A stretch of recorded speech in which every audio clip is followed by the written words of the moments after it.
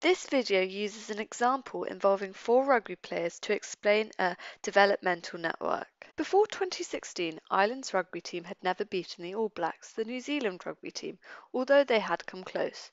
The historic match occurred in Chicago, where the score was 33-29 to Ireland with 5 minutes to go. One more try from Ireland would secure their first win over the Kiwis. As you can guess, another try was scored by Ireland, however, it wasn't without a fight. These are the players involved.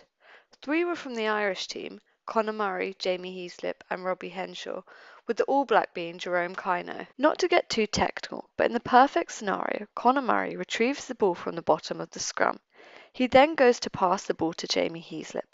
Heaslip runs up the pitch with the ball towards the try line, and as he gets closer he encounters Jerome Kino.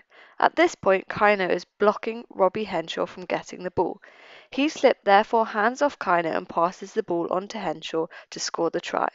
In simpler terms, when representing genes, Murray passes the ball to Heaslip, the ball being the gene product, and Heaslip inhibits Kino from inhibiting Henshaw, and thus Henshaw is able to score. Using this network, both singular and double mutant outcomes will be evaluated. In the first example, Jamie Heaslip is not present. As he blocks Kino from inhibiting Henshaw from scoring, when he's not present, Kino is still able to inhibit Henshaw and thus no try is scored. In the second, singular mutant example, Jerome Kino is lacking. As he inhibits Robbie Henshaw, when he is not present, Robbie Henshaw can go on to score the try easily. Now moving on to double mutants, involving 2 of the 4 players. In the first example, both Conor Murray and Robbie Henshaw are not present. Although the ball would never leave the scrum due to Murray's absence, as this involves a more downstream player, the outcome is dependent on this most downstream player, this being Henshaw. As Henshaw is not present to score the try, no try will be scored.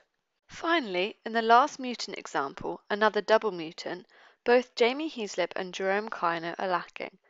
Again, although Jamie Heaslip is not present to inhibit Kino, Kino, the more downstream player, is also not present to inhibit Henshaw.